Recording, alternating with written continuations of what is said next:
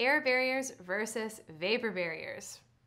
Most professionals in our industry will acknowledge that the concept of vapor control is difficult, so it's not really surprising that there's confusion surrounding vapor barriers. But what's interesting is that the root of a lot of that confusion has to do with some incorrect assumptions, not about vapor control, but about air control and the role of air barriers in our buildings. Most of us assume that our primary interest in controlling air in our building enclosures is related to comfort and energy efficiency. And this is true. Airtight buildings are much more energy efficient and tend to be much more comfortable than leaky buildings.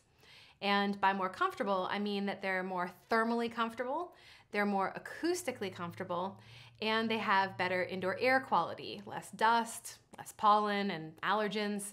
These are obviously really important things, and we're completely correct to highlight these advantages of air control. But many of us stop there, and we shouldn't. Air control is also important for condensation control, and that's a completely different design goal related to building durability.